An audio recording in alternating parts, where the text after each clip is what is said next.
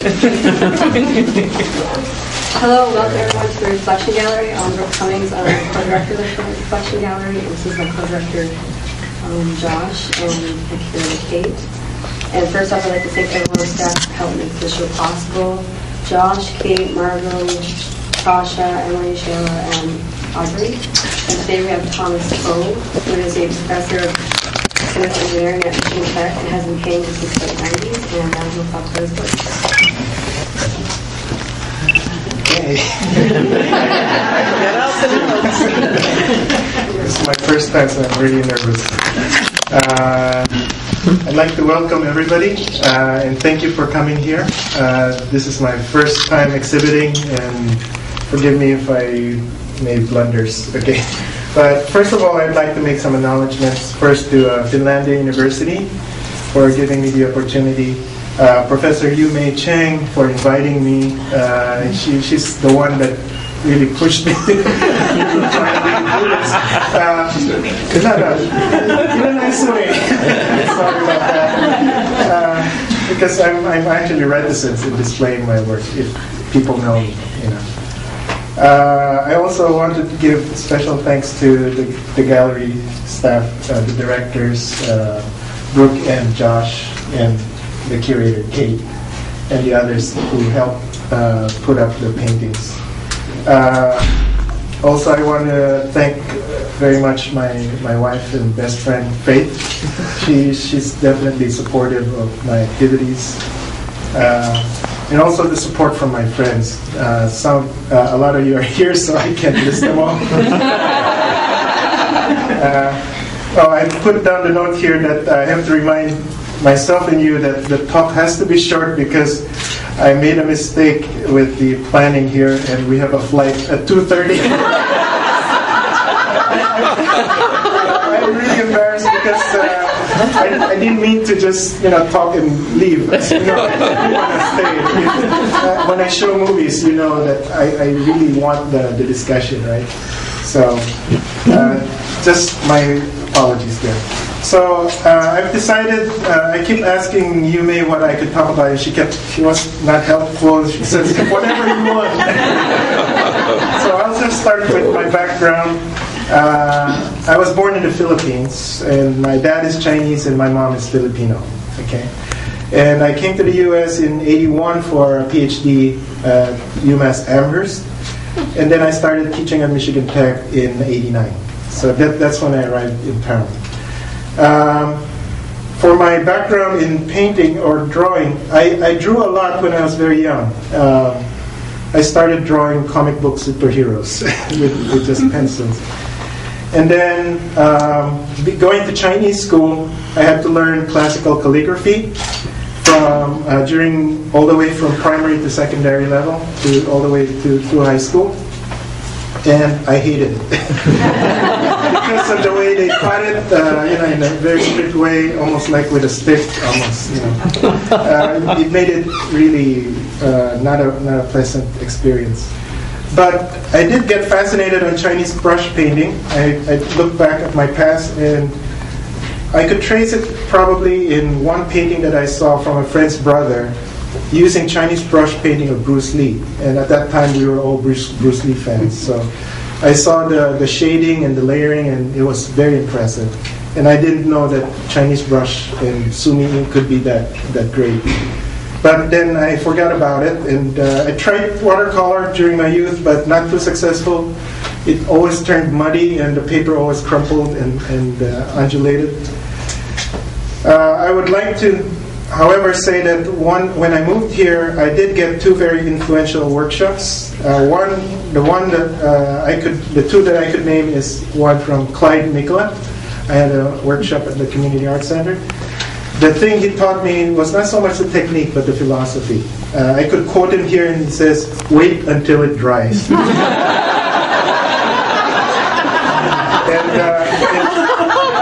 be patient. And if you know Clyde, you know what that means.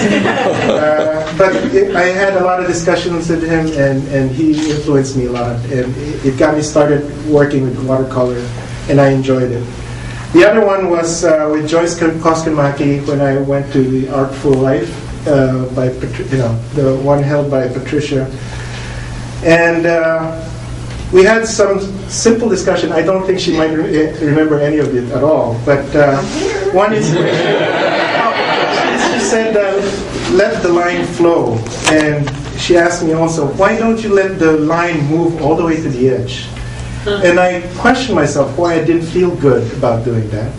And I from that point on, I kept on understanding that a line is not simply a line. It's a feeling in some sense. Because to me, I don't want to go to the edge because it's an admission of finiteness. By not ending at the edge, I come closer to the idea of infinity. And then I started looking at Sumi painting, and I found that most of the painting actually do keep away from the edge, and they use the white space quite a bit because there's some other feeling that just not a line is no longer a line, and that's what I learned from that workshop quite a bit. And of course, she said always explore and observe, and I keep doing that. There are other influences. I'm a movie buff, and one that I would even recommend people who are at least patient or in the arts world. La Belle Noiseuse is a 4-hour watching paint dry kind of movie. But it is for the artist in you, in any one of us, you could really see it come out. That's one I highly recommend.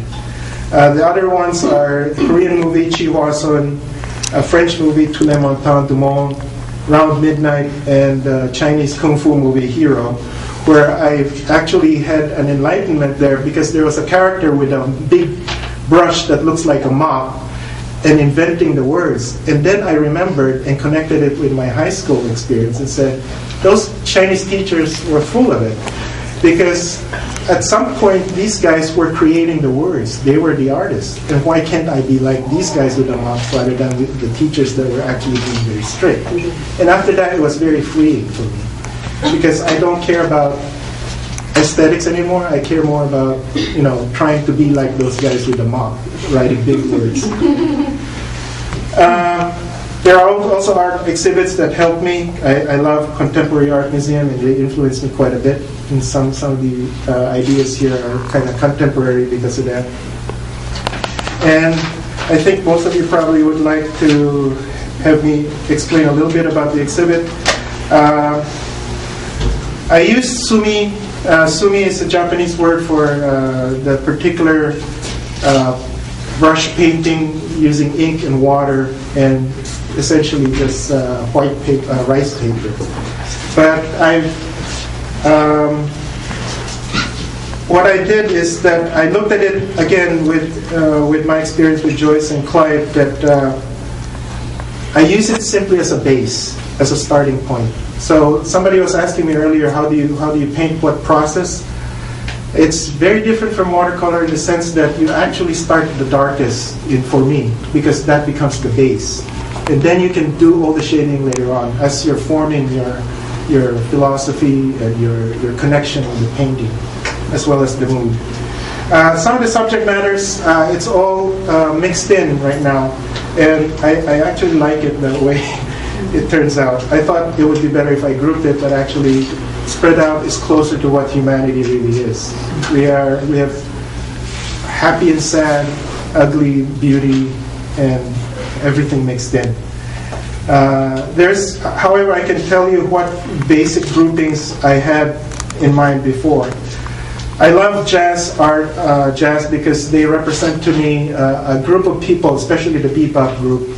They were experimenting under very difficult times. A lot of them were black musicians who were also experiencing discrimination, and yet out of that, despite that, they were able to create a very emotional work and a great piece of creative art.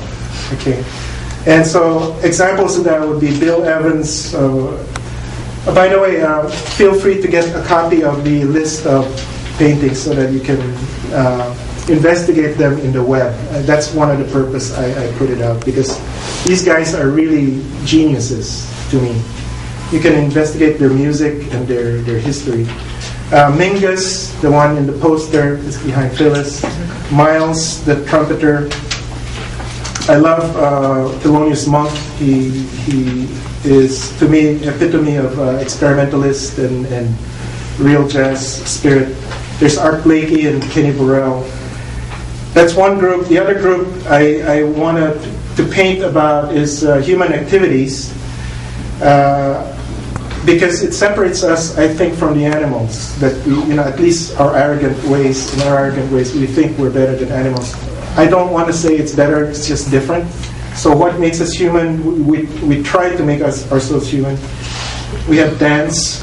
We have art in the presence of Picasso. We have science in the presence of Max Planck. And then we have the archer, which is sports. We have tango. We have and jazz as another example of human activity. But there's also the dark side, which bothers me since I started painting, because 9/11 occurred. And if you could see this painting, this is my attempt at abstract Sumi is post 9/11. What I tried to put there definitely is the white space there. There's something missing right after 9/11.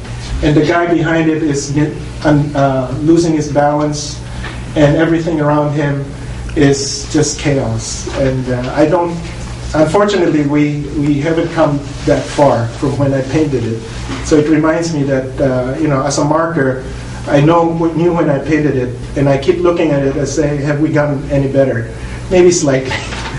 Okay, but we have a far way to go to recover from 9/11. There's a mother in Iraq, the one that's red. It looks like an A, but essentially it's a woman in chador holding a body, and that's an image I have to exercise from my brain, because I heard when I was listening to This American Life, somebody was describing a mother with half their child's body, and it just wouldn't leave my head. I had to paint it to just at least externalize it. And there are others, of course. Pezzo novante is a term in Godfather for the big shot, and that's the one next to here, the one in red. It's essentially my version of Al Pacino sitting there. He's continually oppressing people.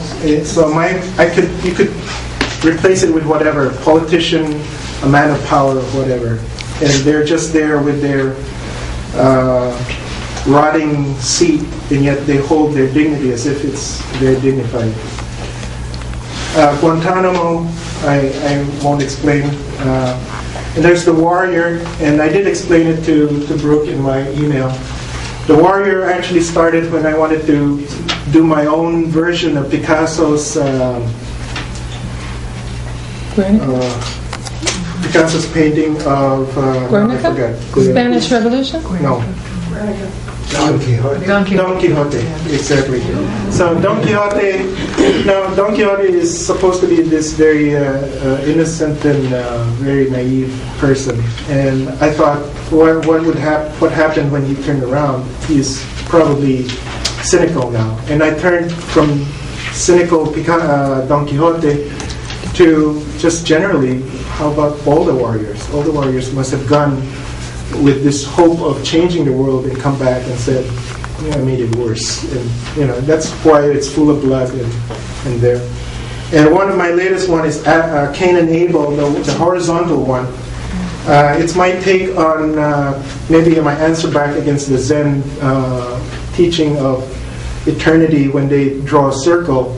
And it's my take on it that it may be true, that's life, but sometimes that circle is quite bloody, with Cain on top and Abel on the bottom, and sometimes it's the reverse. And yet there's a circle of war, it never really ends.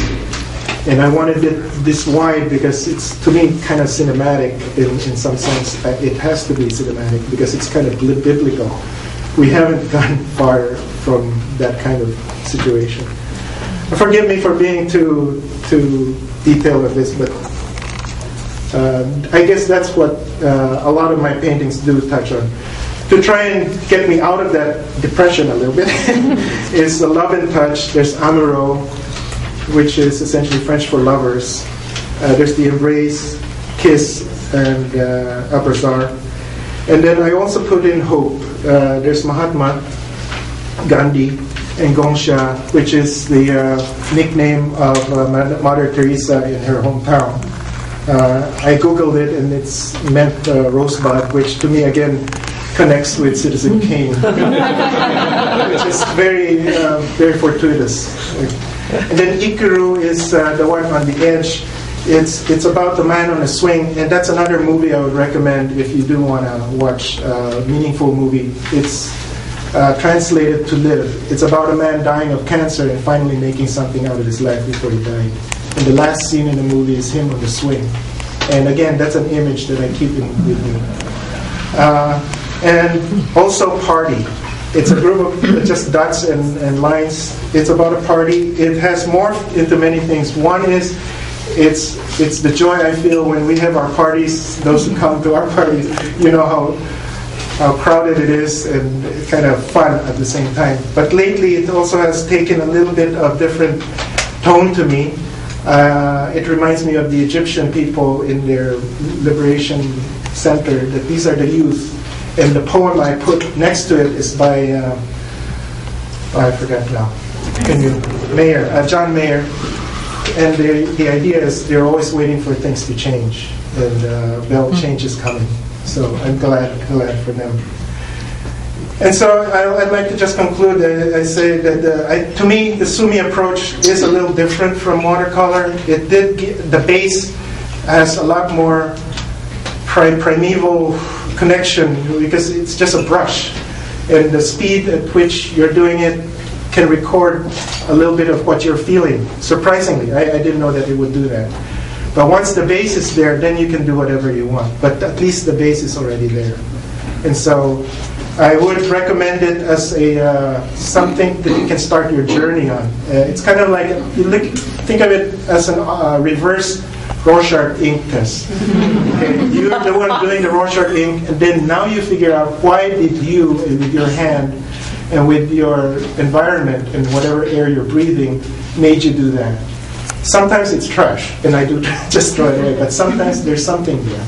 And I'm surprised myself. And so, lastly, of course, the white space is a color. I learned this starting with Clyde, and I keep on learning it. And to me, I guess the white is our life, and we are the brushstrokes. So I will just stop here, and so that Faith doesn't get too nervous. Our flight is at 2:30, so we have to leave at 1:30. Thank you very much, and I guess I will entertain some questions. I have a question.